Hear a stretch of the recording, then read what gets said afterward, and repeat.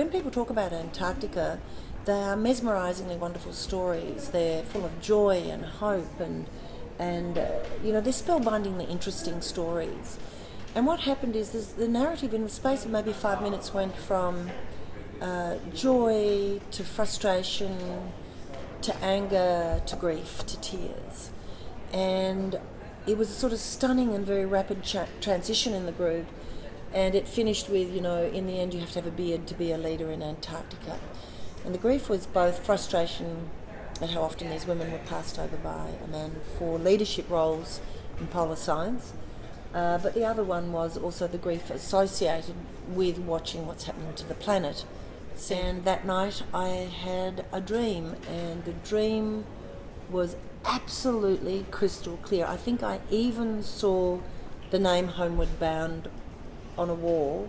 The film crew was in the vision. We were taking 45 women to Antarctica. They were getting access to state-of-the-art strategy, leadership, transformational leadership capability, and connection to science as it informs what's happening to the planet. And on their return would be more able to influence policy and decision-making on behalf of the greater good. And I woke up in the morning going, oh my God, that was such a visceral, clear vision. And so I rang Dr. Jess Melbourne Thomas, who had done a women's program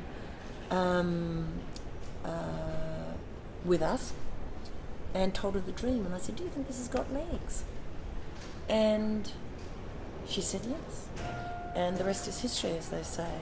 And lo and behold, at the end of November in 2014, so 6 weeks after the dream, it finally reaches the CEO of the Australian Antarctic Division, who says, I think this is a brilliant idea and should happen.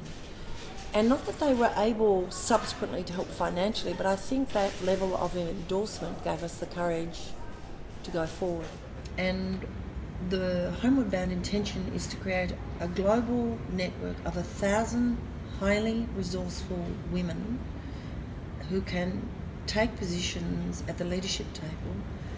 And even though they may be in the minority, they will always have each other. And one of them will be able to go online on a Thursday night and I say, I need to talk to someone, I have a problem in this piece of legislation, and bam, online are 3 or 4 women who not only can help, but can help them lead, can help them think through, well, what are you thinking about yourself in this context?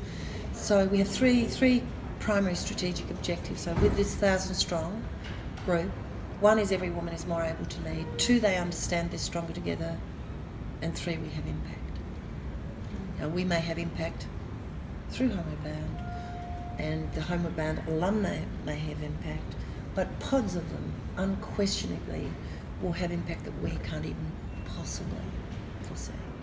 So why Antarctica ultimately for this trip? Because I think it became, and I knew this at an intuitive level,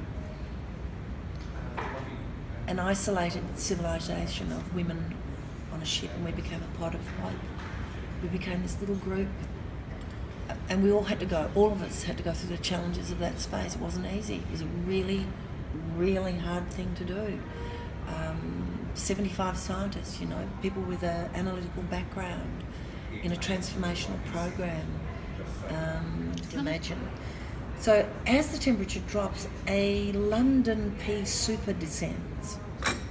So you enter this fog, which you can't see out of or into, and everything becomes mute, and the water becomes calm, and sound has that wonderful quality it does in mist. And you travel almost in silence through this strange fog, and when you come out the other side, you aren't on the planet that you knew anymore. The air has changed, the colour has changed, it's monochrome. You could just as well be on another planet. And within a very short period of time, icebergs appear. But they're not little. They're not, I don't know what anyone's imagination is about an iceberg. They're huge. They're like you're passing a city building.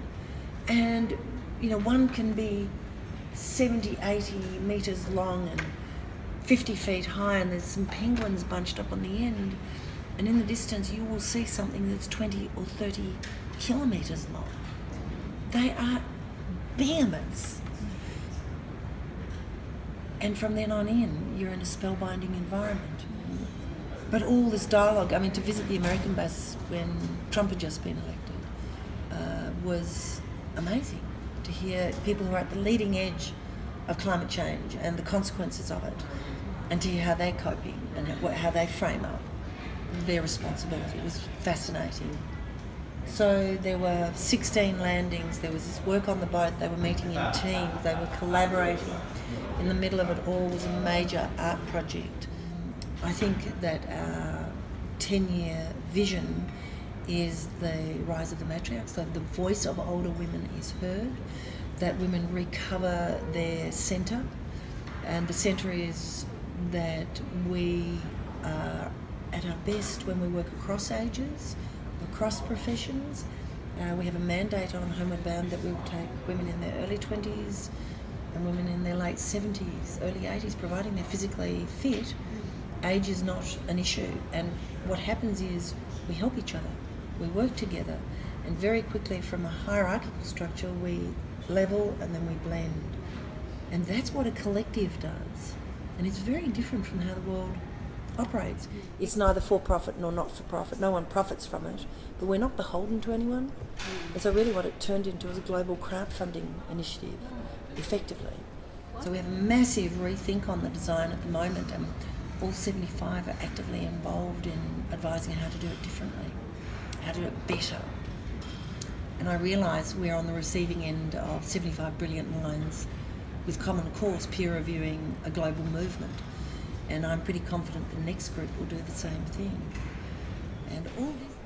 And so I've just made a decision to help as many women as I can with a science background. Why science? Because the reality is science touches every part of our lives and will touch every part of our future. And the tragedy of living in what is now being coined the post-fact era is appalling. It is appalling.